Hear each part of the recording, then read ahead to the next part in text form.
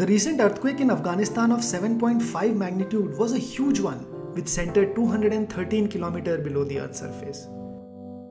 It happened just a few months after the big one in Nepal, which caused a lot of devastation and huge loss of life. Scientists are working tirelessly to figure out how to predict them, as any advance warning, even of a few minutes, can save a lot of lives. But success has eluded them. However, years of research has given us a lot of insight into the science of earthquakes.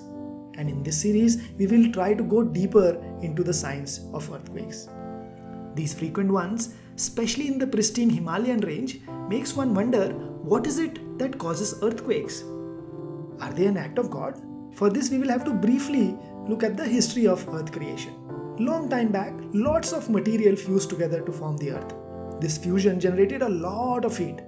And slowly, as the earth cooled down, denser material sank towards the center and lighter material rose to the top. So now we can divide the earth in 4 parts. Very thin crust at the top, mantle just below, outer core and hard inner core. The inner core is solid, however the mantle is liquid and can flow. Due to large temperature difference between the crust and the core, convection currents develop in the mantle and its material flows from inside to outside, similar to convection currents that we see while heating water. The moving mantle causes the crust sitting on top of it to move or slide. Earth crust slides in big pieces, and these huge pieces of the crust that slide are called tectonic plates. There are 7 tectonic plates on Earth. These plates constitute the whole of Earth crust, but they slide in different directions at different speeds against or along each other. The lines where these plates meet is called a fault. On an average, these plates move a few centimeters a year. It is this extremely slow differential movement of plates that causes the earthquakes. Let's see how. Consider a rubber band. Now you can keep stretching the rubber band till it hits a limit and snaps. At this time, all the energy stored in the rubber band releases. We have all done this when we have tried to hit our friends with our slings. Now the Earth's tectonic plates are made of elastic and brittle rocky material, which also keeps sliding very slowly against each other and storing energy just like a rubber band.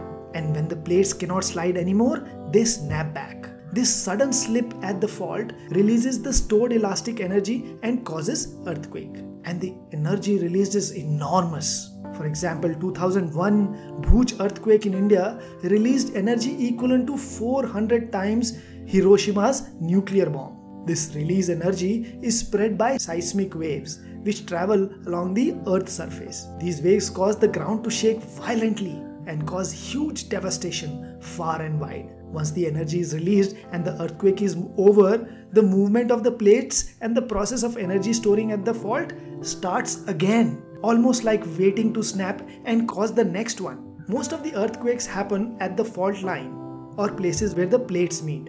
However, some earthquakes also happen away from the fault lines, like the 1993 Latur earthquake in India. At these places, the plates break, causing rise to new fault lines. So we saw that this devastating natural process is due to convective currents in molten earth, which causes earth crust to slide and snap almost like a rubber band, thereby releasing the stored elastic energy and causing huge devastation. In the next video, we shall dig deeper to see how the ground shakes during the earthquakes. Thank you.